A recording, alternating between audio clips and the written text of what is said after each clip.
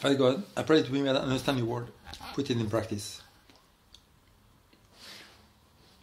God has told me that I need to do a message about pride, fullness of bread, and idleness. Question: do you know which are the sins that brought the destruction of Sodom and Gomorrah? There were two cities of the plain. The two cities of the plain, and God said, there were two cities in the plain, and God says, this was the sin of Sodom: pride, fullness of bread, and idleness. Many people believe that sin is many other things. Many people believe that sin, in fact, if you ask most Christians, they don't even know what sin is. Most Christians are very basic in their understanding of sin.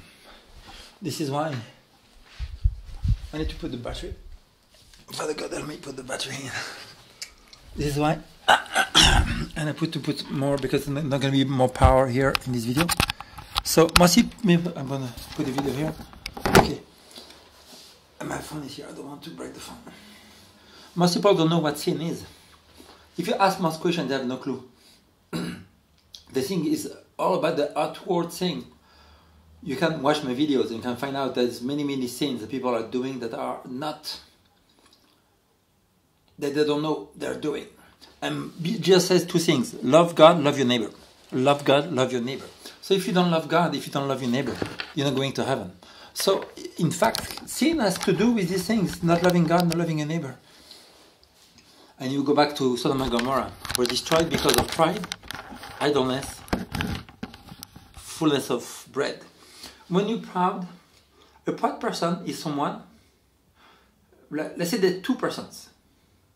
They have the same experience. They have the same bank account. They have the same car. They have the same house. They have the same wife, the same friends. Everything is the same in their lives. One is a proud person. One is humble. Question: why?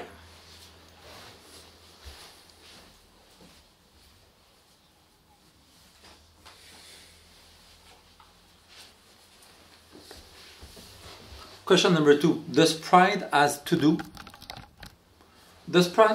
with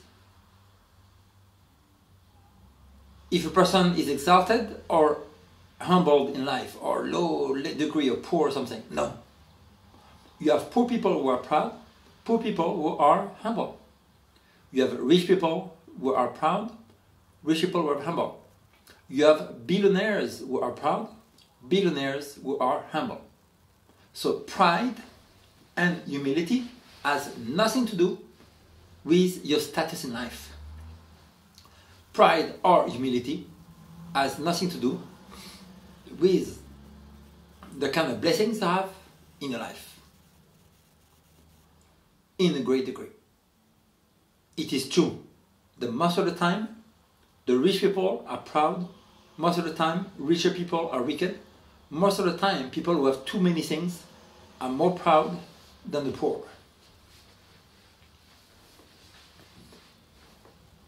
Most of the time, so we're talking now about the three sins of Sodom and Gomorrah. Three sins are pride, fullness of bread, idleness.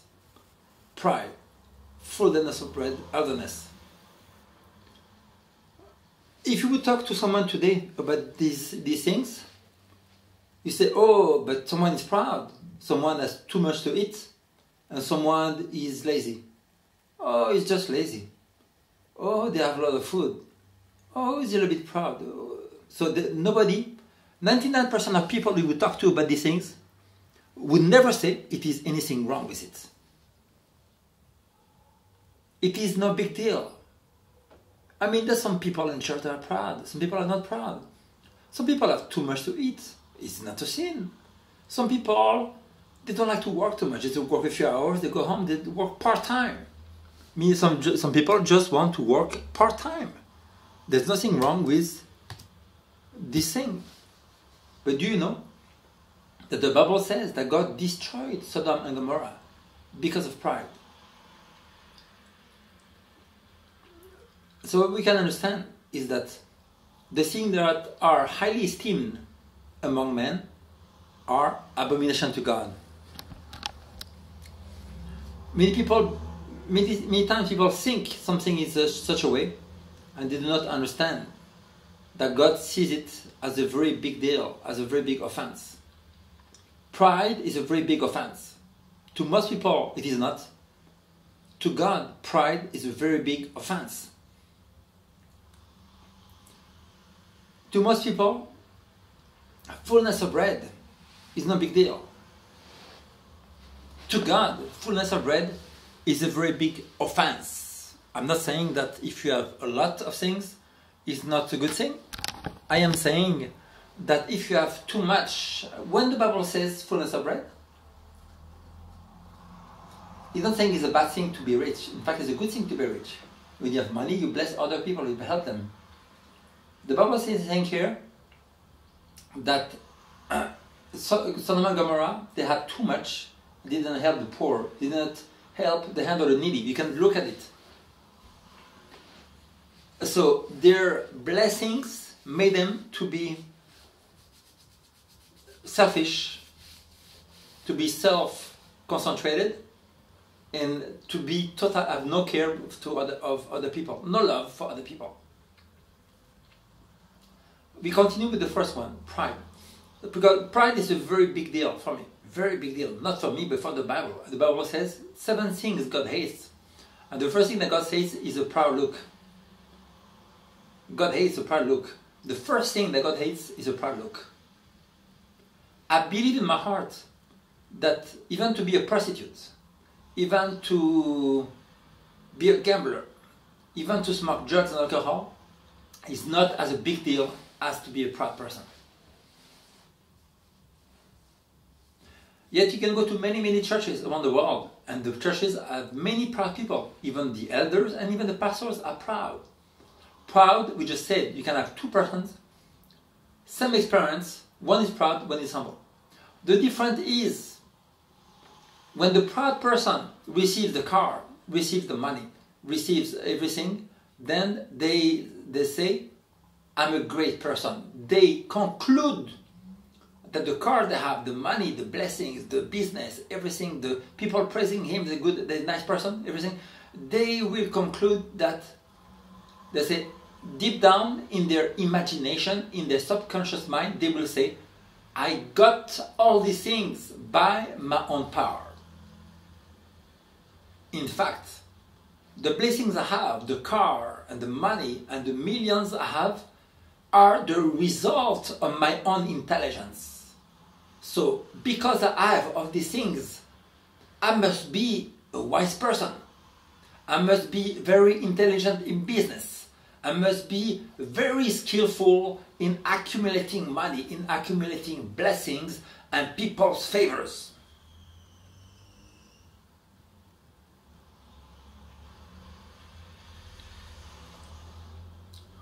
The proud person will conclude that all these things can only come because of me.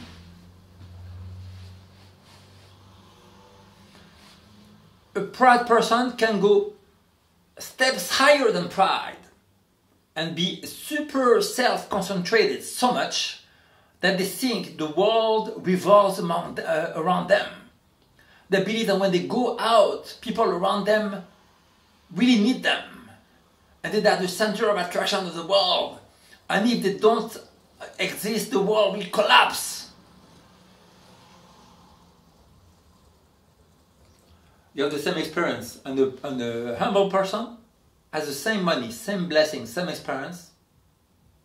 But every time he receives car, money, blessings, finances, businesses, he only concludes, and in his mind, in his subconscious mind, he says, these are blessings of God.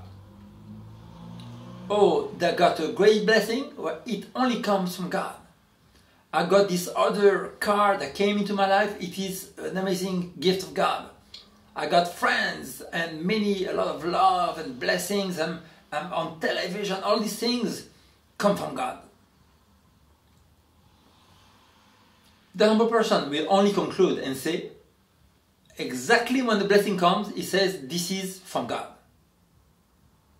The ability to preach is from God. The knowledge I have is from God. The big bank account is from God. People praising me is from God. I don't want to become political. So this is the difference. So before we go to the next point, do you understand the difference? This is a big difference. Pride or humility does not matter. It makes no difference between the blessings people receive. It is only the way they see the blessing come to them. Either they give glory to God or they give glory to themselves. It is the only difference between a proud person and a humble person. This so-called and seemingly small difference makes the difference between someone being loved by God, close to God, and someone be totally wicked and a servant of Satan. This proud person here that receives all these blessings can be a Christian. He can go to church. He can be an elder. He can be a conference president. He can be a pastor and be a servant of Satan because of the attributes of his character. To be a Christian has nothing to do with your profession of faith. To be a Christian has all to do with your character. The traits of your character makes who you are. Either you are from God or from Satan.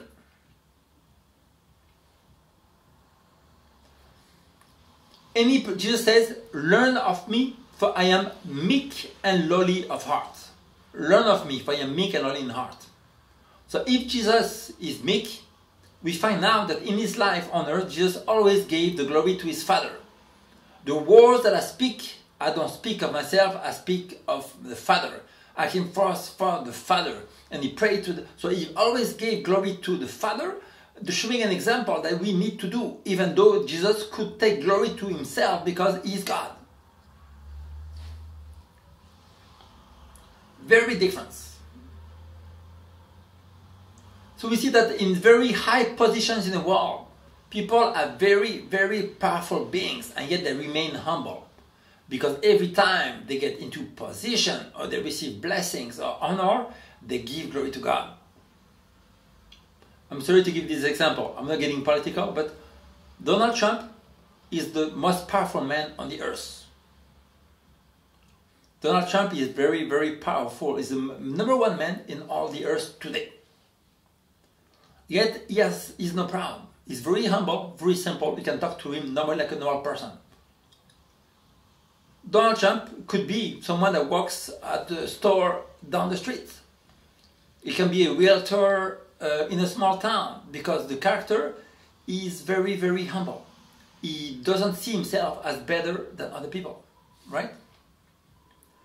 And you have homeless people who are very proud.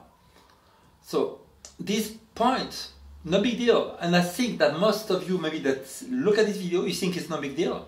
Well, God destroyed Sodom and Gomorrah because of this.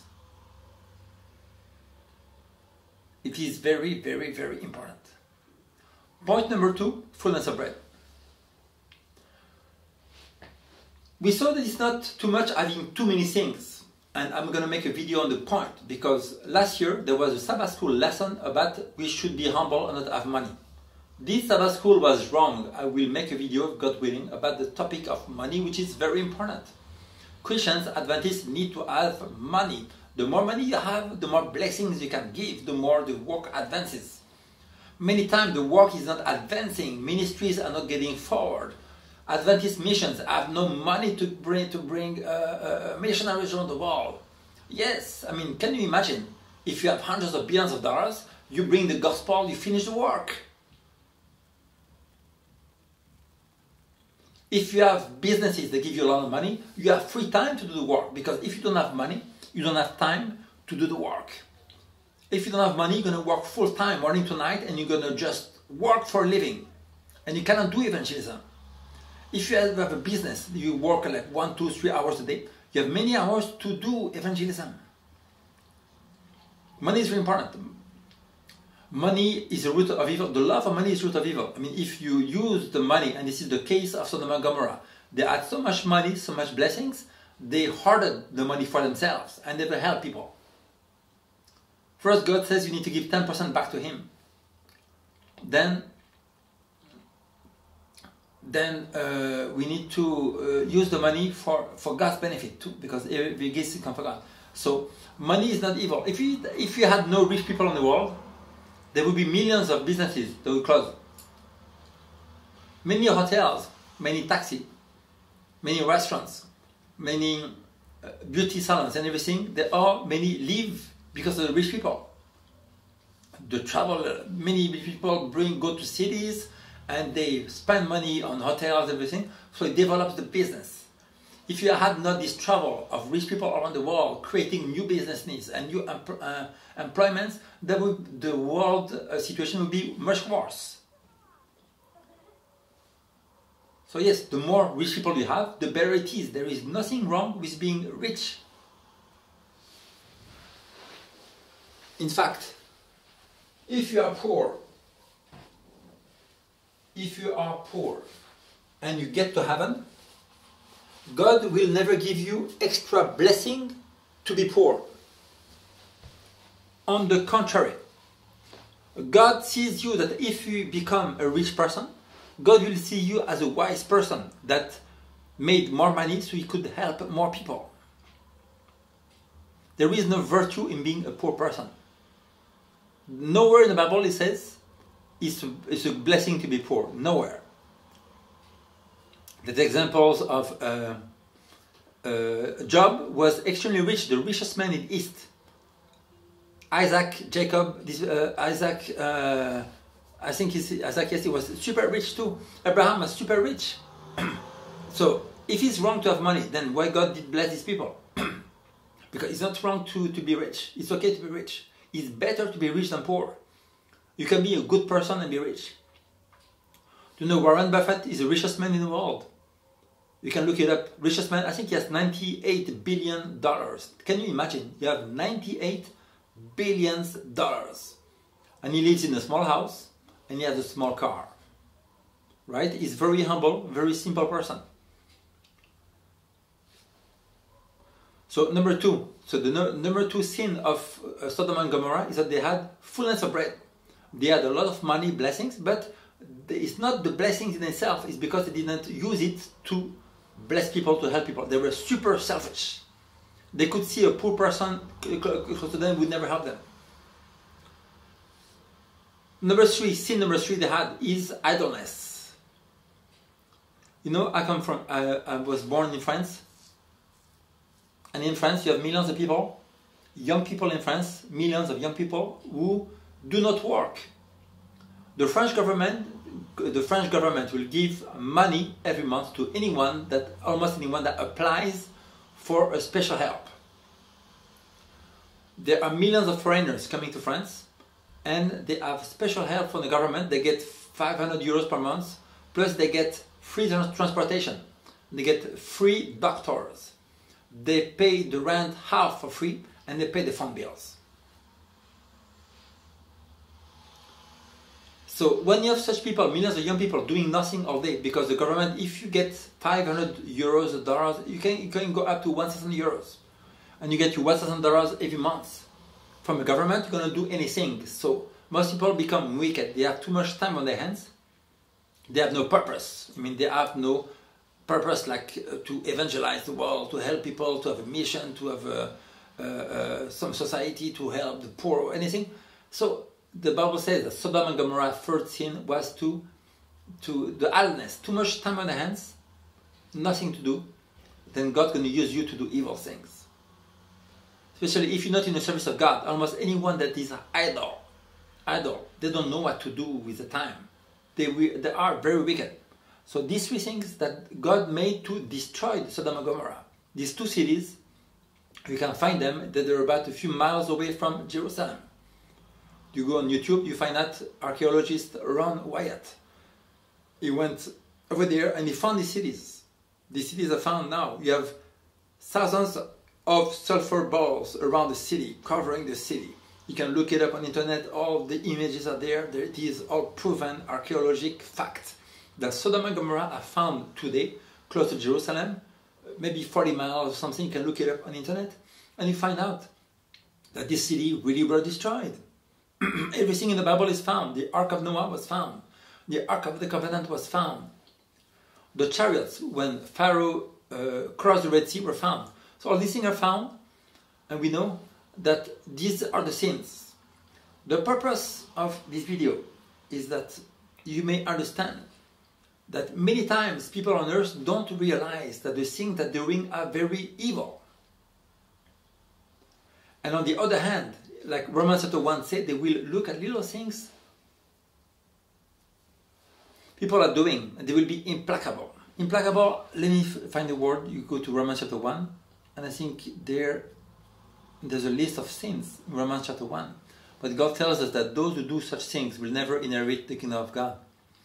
So, on one hand, there are very deep things that people should be doing, and they don't see them as important.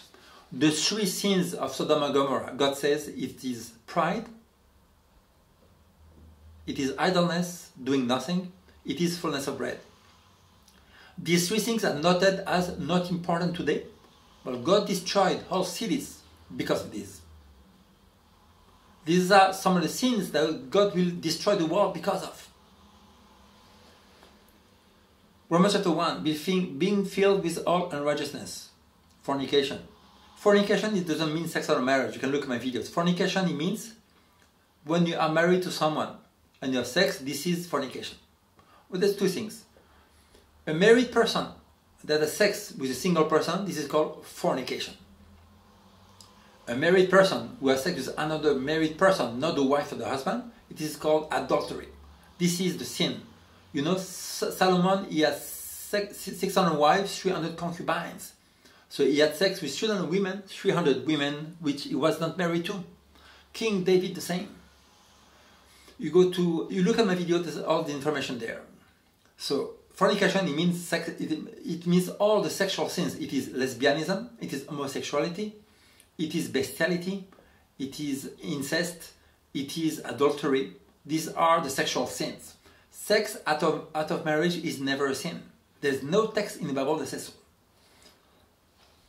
Then it says wickedness, covetousness, maliciousness, full of envy, murder, debate, deceit, malignity, whisperers, backbiters, haters of God, despiteful, proud, boasters, inventors of evil things, disobedient to parents, without understanding, covenant breakers, without natural affection, implacable, unmerciful, who knowing the judgment of God that they would do such things shall never inherit the kingdom of God.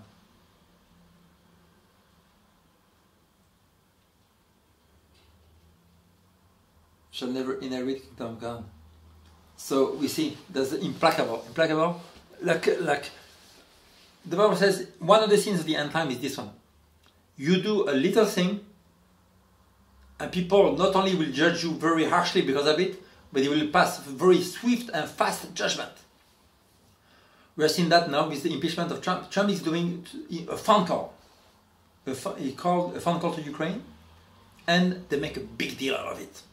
Right? It's nothing. It is not important. It is no important. It's stupidity, and they make a big deal out of it. This is one of the sins of the end times. When I was in France, I think America too, sometimes I would pass flyers to people. You cannot imagine the anger of people they have for a piece of paper. Right? When people get so angry with me, I'm passing on papers, this is just a piece of paper, man. You're getting away for paper. Right? You're going to call the police and everything, and your friends and everything, and you're going to get into a fight with blood, and you go to the hospital and everything, and you make a court case, everything. All this because of a piece of paper. Right? This is called the signs of the end times. For the small things, people make a molehill out of it. The biggest deal in the world.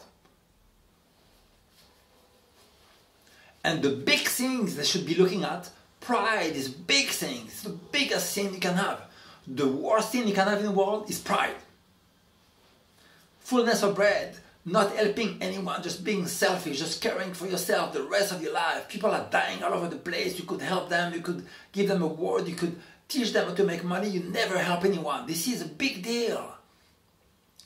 Idleness. Idleness, you spend your whole life doing nothing, not helping anyone. It is a very big deal. Yet today, most people don't realize it is a big deal.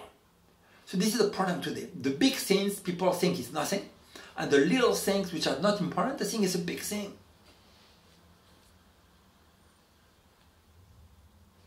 So let me read you a quote I just got from a brother on the internet. It is impossible for one who has only a meager knowledge of God and Jesus Christ, whom he has sent, to represent God correctly, or to wage the Christian warfare, gaining victories over temptation to indifference and indolence. Indifference, indolence. Do you know these things? Most people don't care about indifference, indolence. These are big sins for God. He is purposeless, and that which he might have done with his original talent is left undone. And when he is weighted in the balances of the sanctuary, the verdict is passed, weighted and found wanting. He is held accountable for all that a true Christian might have done with his entrusted talents. But because he has no realization of his responsibility, he frittered away his time, used his holidays for the gratification of self, and instead of training the powers to serve the noblest use in becoming a missionary for God, he speaking to his associates and winning them from sin to God, he failed to represent the interests of his master. And his light did not shine forth in good works to the world. The truth that is not permitted to work sanctification in a life works out a saviour of death unto death. How did his soul become released from the claims of God that he might venture to do his own will? Let me read the last part. It says here, it was the neglect of God's great love, the failure to meet the wise designs of the Redeemer that separated him from his heavenly Father. Oh, this one, okay, this is here. For when God cannot use a soul in his human agent, as his human agent to glorify his name by the salvation of others, he terms him as unprofitable servants. So this is the part I wanted to read.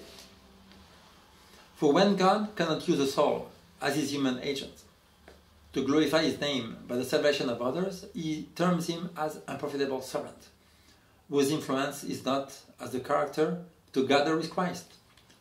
So if someone is doing nothing in his life and not helping anybody, he's not going to go to heaven. It is accounted as unprofitable servant. So this message is extremely important. I never hear that, almost never, in the Christian circles, on the sermons, in your local church. They always repeat the same things over and over again. But this is what makes someone to go to heaven or not. The idleness, fullness of bread, these are very big sins. Pride, extremely important. I mean, the reason why there is sorrow on earth, there is sickness, there is violence, there is wars, there is terrorism, there is death, there is cancer, heart attack, bankruptcy, failure of money, loneliness, suicide, accidents, blood, killing, knives. I mean, all the sufferings of the world that there is all every day is because of that one day Satan chose to be proud. One day Satan says, I am God. I will no longer give the glory to God. I will be the God on earth. Earth belongs to me. And now I will do my own will on this earth. And all the suffering there is since the beginning of creation is because Satan chose to be proud. Oh yes, it is the biggest deal. If you're going to remain proud, you will be with Satan throughout eternity in hell. What will keep you now from following the truth? Light has shone into darkness. And now you can know the difference between the truth that will set you free and make you to go to heaven, or the failure of fake Christianity, the fake Christianity that will destroy you. Fake Christianity, just believe in Jesus. Fake Christianity. Fake Christianity, do what you want. No, you have to be like Jesus. And we have seen 3 of the sins. We have seen 2 more of the sins in the beginning of this text right here. That people who are indifference, and indolence. 2 more sins. So today we talked about 5 sins. We talked about indolence. We talked about indifference. We talked about pride. We talked about fullness of bread, being selfish. We talked about idleness, never helping, never loving, never caring, never doing anything for other people. If you do these things, no, you will never make it to heaven. A Christian is someone that cares for others and helps others. So you never make it to heaven. The name of Jesus will not save you. Just reading the Bible will never save you. If you're a pastor, you will never be saved if you have these sins in your life. You have to resemble Jesus. So to be humble is the opposite of pride. Fullness of bread, but to use your means to help others, this is to be like Jesus. Ellen G. White tells us that Jesus often took his meal and gave it to others that were more needy than him. And verse 3, it says that idleness, Jesus was continually helping others and preaching the gospel. And the 2 other sins is indifference, indolence.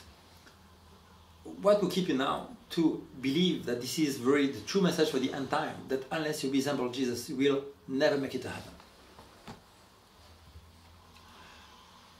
It says in the book of Revelation 1, 2, and 3, to him that overcometh. Unless you overcome the sins, you will never be like Jesus, you will be like the poor. What will keep you now to find the truth, to follow Jesus, to make it before the end? Father God, help us to understand your word, put it in